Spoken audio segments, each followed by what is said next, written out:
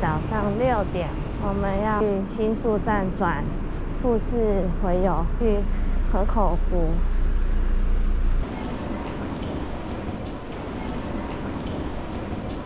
早上6点多，赶着搭车的上班族，发现车站外面有温蒂汉堡，买了温蒂汉堡当早餐。汉堡吗？哦，这边可以找吃饭的事情。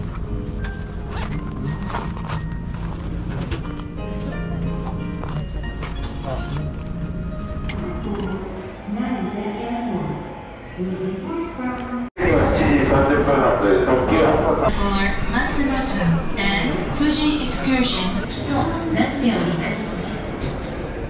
途中大月。富士回游号只有第1节到第3节车厢，最后会到河口湖。这趟旅行我们是用东京广域周游卷，1个月前我就已经在 JR 东日本的网站定位了。看到了，好清楚的富士山啊！这是我第2次来河口湖，上次2015年我带爸妈来过。那时候我们是从新宿搭高速巴士前往河口湖。上次来河口湖的时候没有看到富士山的全貌，有点可惜。虽然我的车票是买到终点站河口湖站，既然现在可以看到清楚的富士山，决定改变计划，先到下吉田车站拍富士山吧。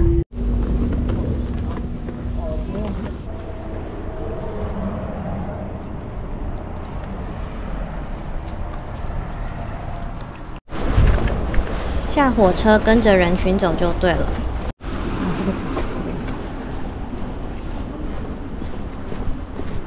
走着，旁边都还可以看到清楚的富士山，可是云好像有点多耶。住在这边的居民好幸福哦，空气好，又可以看到富士山。从下吉田火车站走到神社门口，其实不远啦，大概不到10分钟。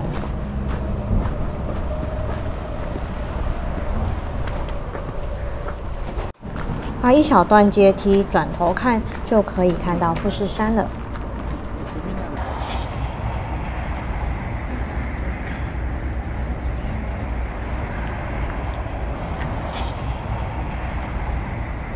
接下来要爬山了，一个是走斜坡，一个是走楼梯，就自己选看要哪一个。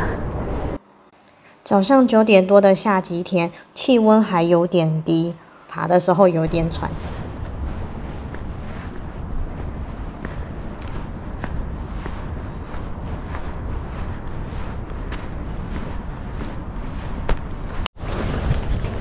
这边是钟灵塔，然后最好的拍摄地点在后面。再继续走，快到了。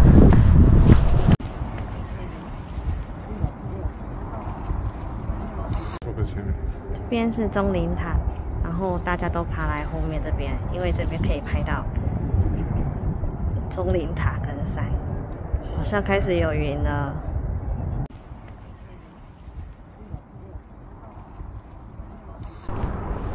这边真的要慢慢走，因为很喘，爬一爬要休息一下，尤其是冬天。边下山可以边看到富士山。刚才还有着蓝天白云和清楚的富士山，现在云来了，遮住山头了。希望抵达下一个拍摄点时，富士山能再次露脸。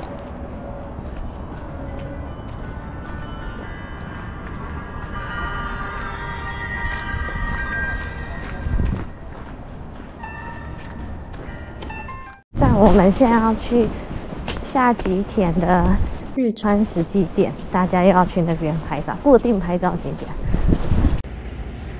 下吉田车站，好喜欢这个小站的感觉哦，就是很安静。然后大家一下车站之后，都去后面走去后面，然后拍富士山。我们刚去的时候还有拍到完整的富士山，下来的时候山头稍微被挡住。是走小巷子，可以看到这边居民的房屋。我觉得在这小巷子里面走一走，觉得好像池上。当然房子的外形不一样啦，只是那个感觉。看到有人在管制交通了。前一阵子还上新闻说大家都不遵守交通规则，因为他们说要走斑马线，结果大家都站在路中央。可是我不知道是不是全部都是啊，反正就是有被讲啊，所以后来就有人出来管制交通了。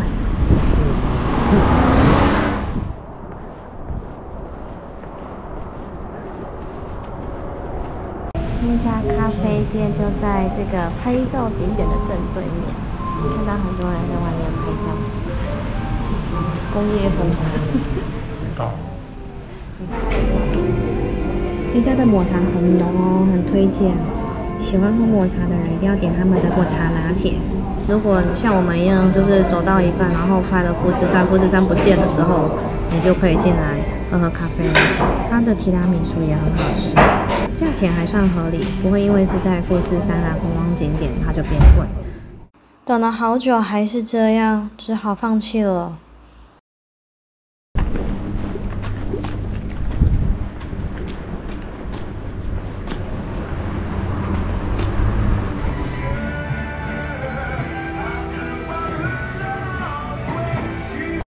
这家餐厅是我在 Google Map 上看到评价还不错的，然后听说它的餐分量还蛮足够，所以我们想说来试试看。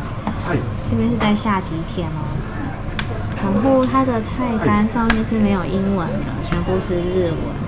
可是就是他们还是会讲一点点简单的英文。然后这边做的方式就是这种榻榻米。然后感觉好像是本地人在吃的。这个是套餐，我们点的是日式炸鸡套餐。那它套餐加50块日币呢，就多了这个一小碗的乌龙面、腌的小菜还有沙拉。其实加50块有这3样，很划算哦。它鸡好像好多好大哦。750円。すいません、ごめんなさい。ありがとうございます。大，然后这个我是单点，就是单点的冻饭，猪肉冻饭，生姜猪肉冻饭，应该是姜汁烧肉，怕吃不完所以单点。好吃的东西好多哦。我们刚就是吃这一家定时餐。哇，富士山站。金鸟居的方向走过去，不过到目前那个山头的云还是很厚，好像没办法看到全貌哎。前面就是金鸟居了，碰碰运气看可不可以拍得到富士山。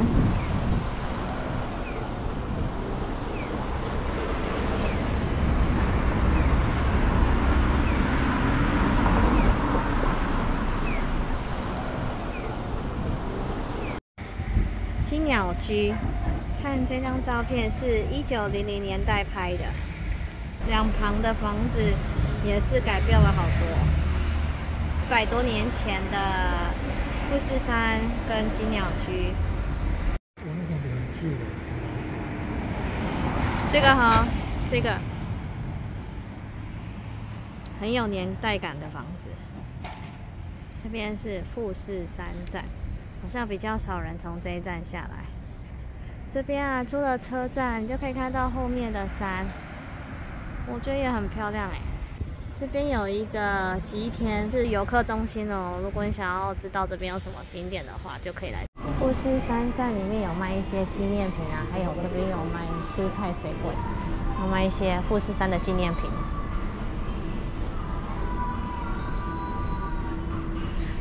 应该是当地的东西吧，我觉得。富士山站等火车，刚刚以为再也看不到富士山了，结果富士山又露出头来了。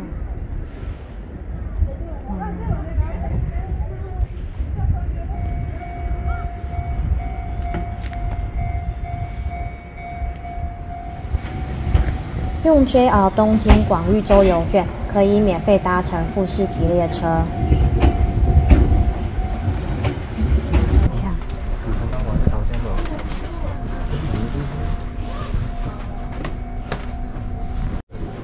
很快，大概只要5分钟的时间，我们就抵达河口湖车站了。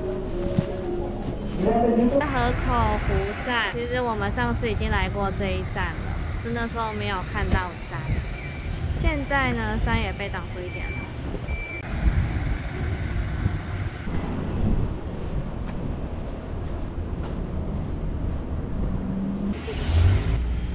又被挡住了。因为时间的关系，所以我们就不打算买红线的2日票了。我们直接刷西瓜卡到最后一站大石公园。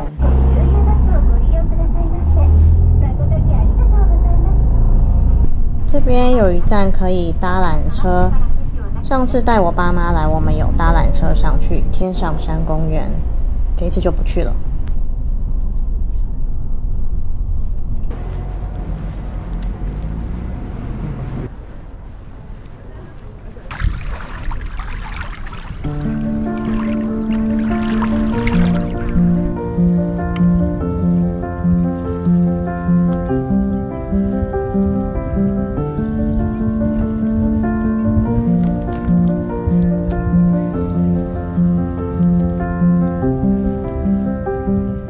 河口湖自然生活馆，这边可以看到富士山跟河口湖。我们的车子来了，可以进去了。我们是2号車。途中、富士急ハイランド、富士山、下吉田、鶴文化大学前、大月、八王子、立川に停車いたします。从河口湖开始的前3、4站，火车是倒着走，之后才会变成前进的方向。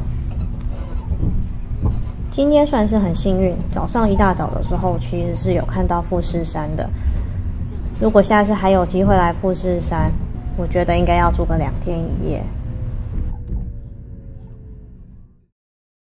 我们每次来日本都会找鸭肉一天，汤啊、饭、茶都可以随便你喝，所以我们很爱来这一家。这是我点的晚餐，有鸡肉、猪肉。用炒的，然后我单点一个纳豆，超喜欢吃纳豆，然后有饭汤。我们刚从河口湖回来，好饿。米手猪排，很久没吃这一家了，还有蛋，看它的蛋怎么样？半熟蛋，很不熟，半熟。还有米手汤。旁边是马铃薯。马铃薯，还有一点菜。还有豆腐，饭可以加的。米饭加饭，还有这个什么？酸菜。放这切成。好，很久没吃这家了，试试看。每次我们来日本一定会吃鸭肉一天。要单点小份的日式炸鸡，附上日式美乃滋。你看日本的炸鸡这样，它的饭很特别，能够拿用机器的。好吃。炸鸡好吃，日本炸鸡真的很好吃。鸭肉一天加饭不用钱，所以吃不够的话，还可以自己来这边机器按饭哦。非常有趣的机器，连饭量都帮你算好。真的是一口。我给我们吃完去了，不好意思。这个一点没关系。这是1口饭的分量，我们想要试试看他说的那个汤泡饭，等一下。然后这个是柴鱼汤，他说这样很好吃，放这个还可以要放七味粉。好，他这个就是说这样吃法，我们试试看好不好吃。试试看啊。其实就是汤泡饭，真的很好吃哦，很好吃。给我一口，给我一口。不知道有没有人跟我们一样也喜欢吃这家呢？